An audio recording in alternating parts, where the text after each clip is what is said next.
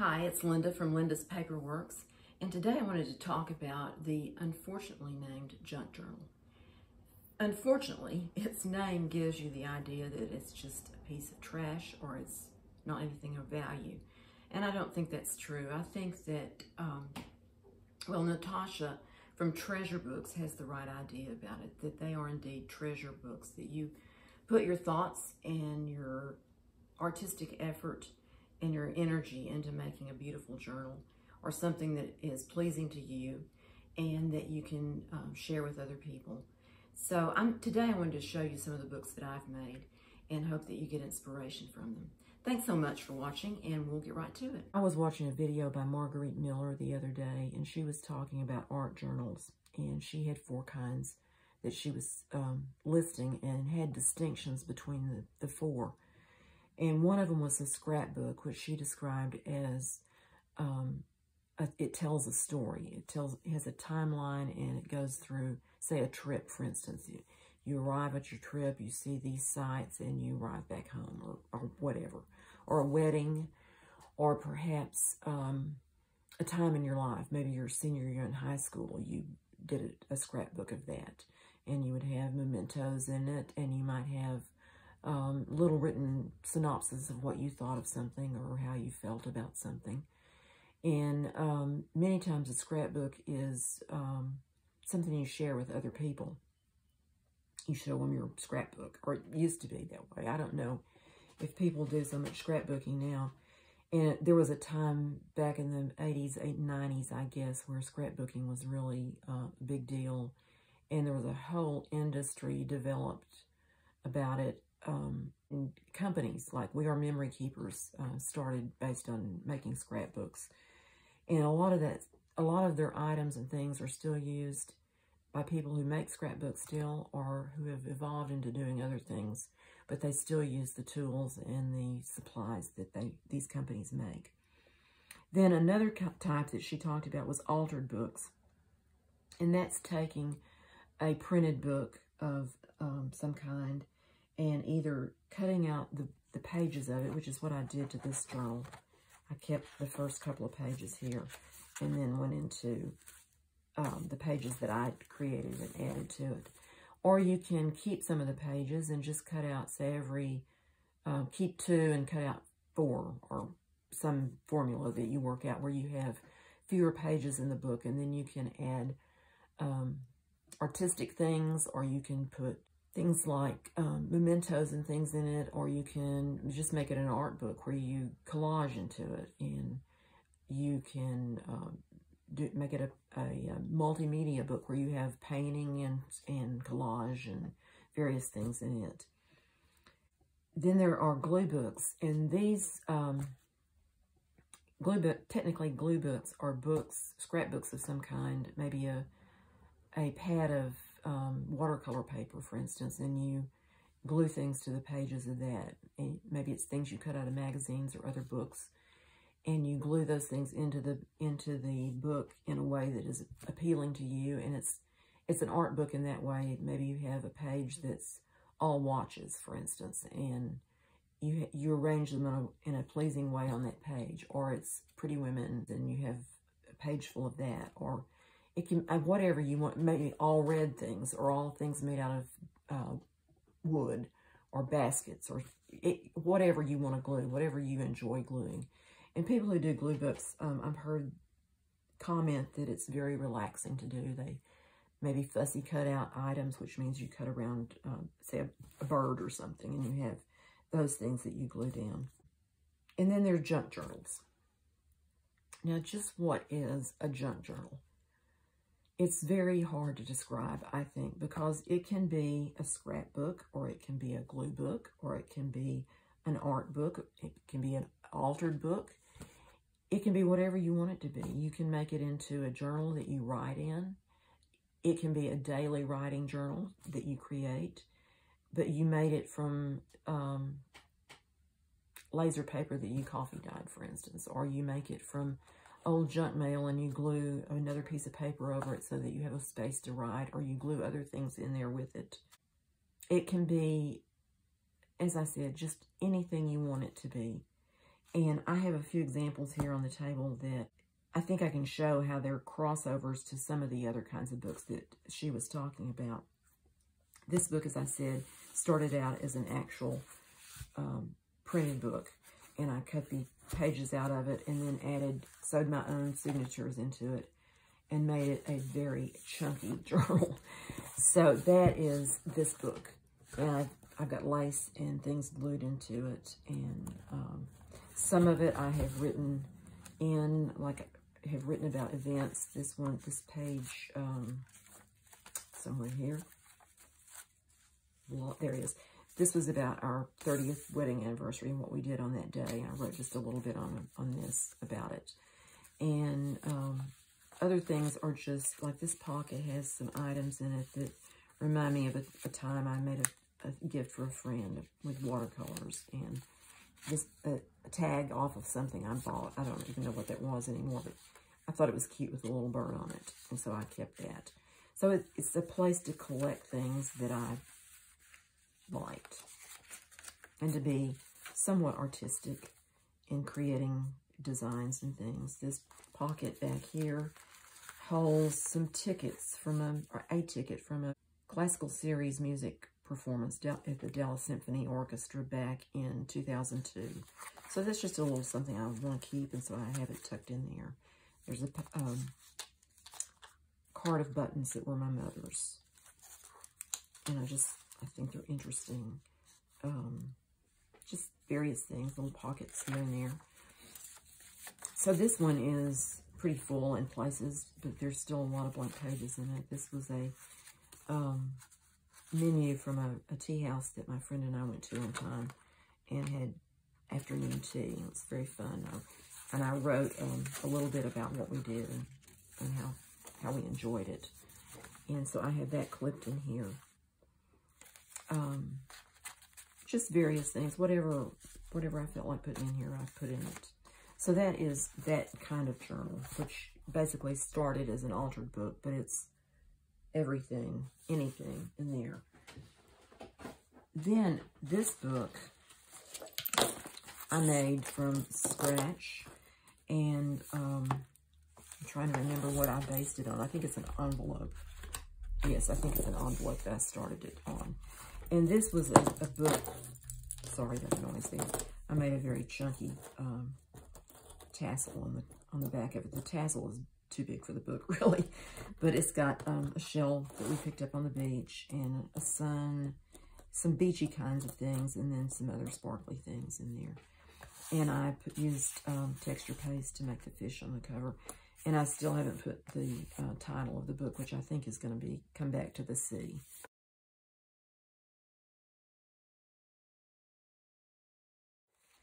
And in this book, I told about our trip to Gulf Shores in October of 2021.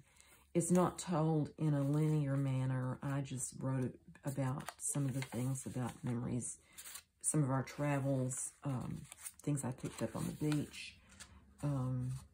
Saw some dolphins from our condo.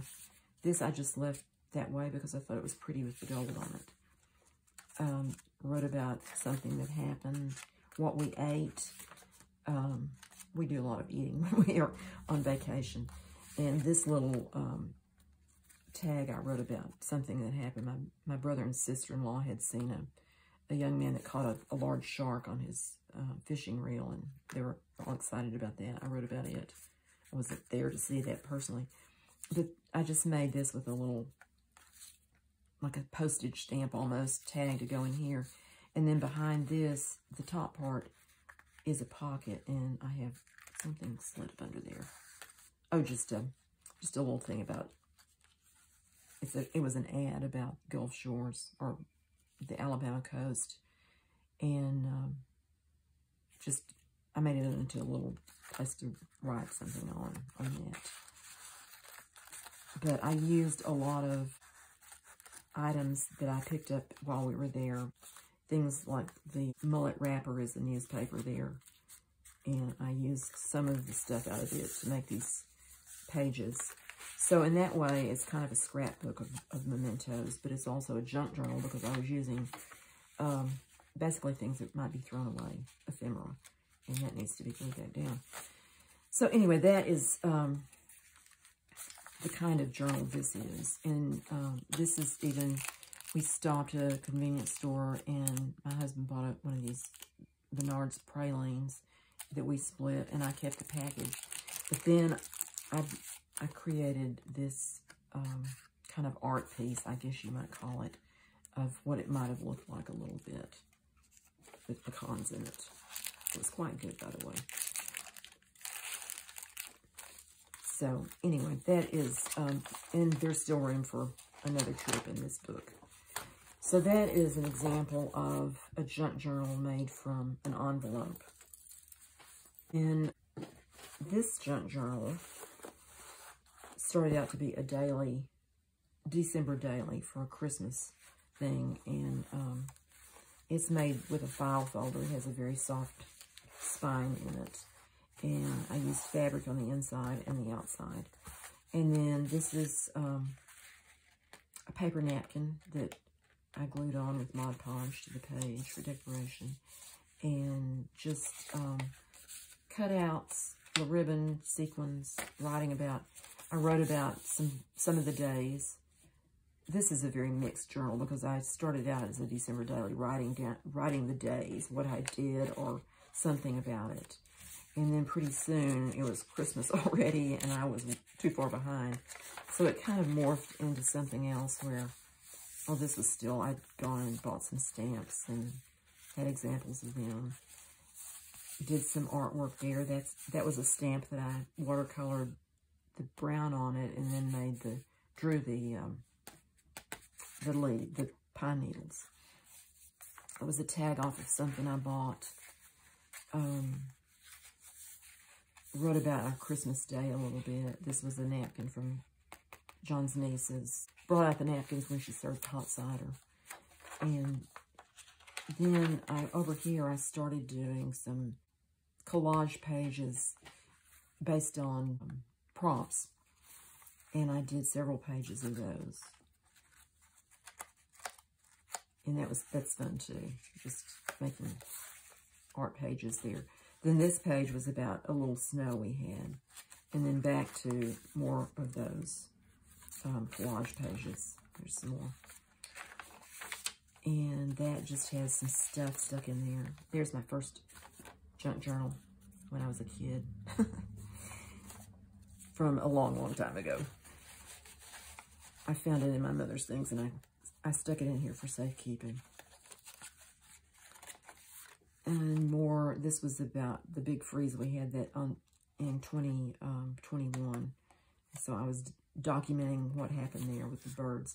And then I found this letter from my grandmother, and she was talking about, she thought it was going to snow because the birds were so thick. And I wrote about that in this because the birds were very thick in our yard when we had this big freeze. So that went with that. But I think that's a nice way to save her letter and have it. I put it in this, what do you call those things? Page protectors to preserve it. I didn't want to glue it down because she'd written on both sides, and I didn't want to destroy it in any way. I just wanted to keep it as it was. So that is where I'm keeping that. And then this was written about another, about Thanksgiving, about making a mincemeat pie. And our cousin really loved it.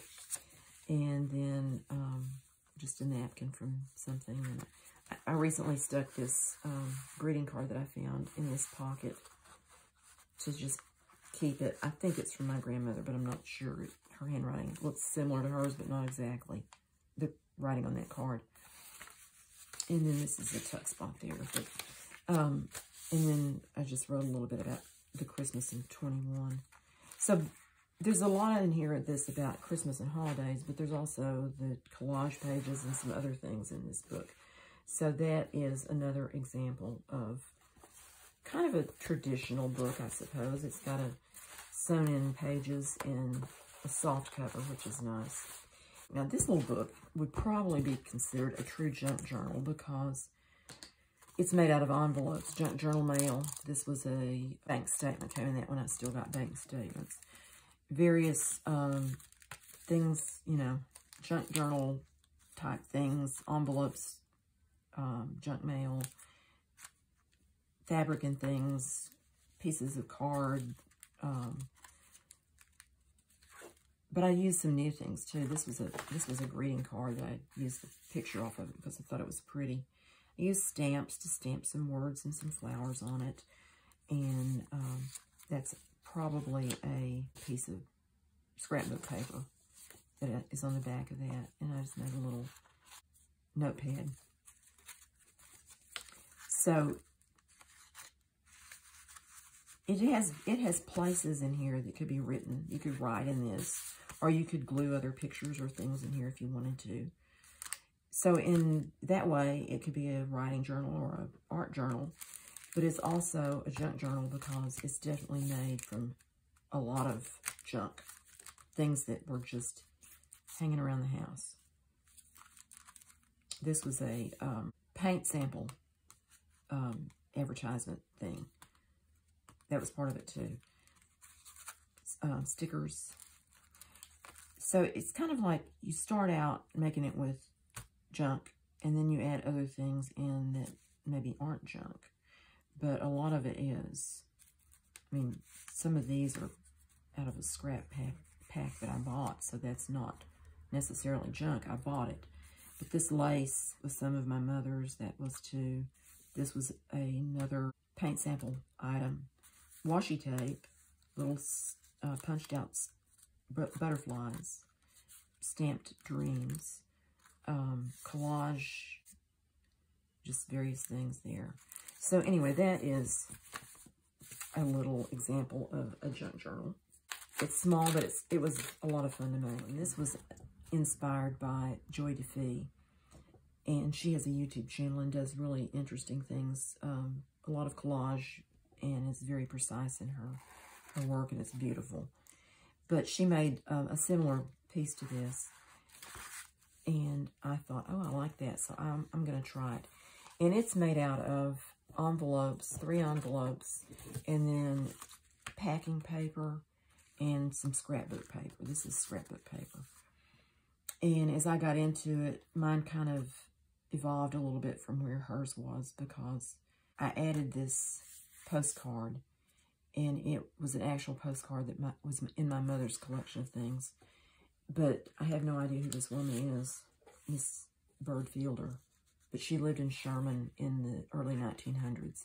And I made a copy of the card, the front of it, the address side of it, and put it as my flip up. And then I started researching her and looking online and found out quite a bit of information about her. And so this book kind of took on the story of her life, in a way. I mean, I don't know what her story actually was, but she traveled a lot, so I have tickets. And she had kind of a can-do attitude, so I used this quote about whatever you can do or dream you can, begin it. Boldness has genius, power, and magic in it.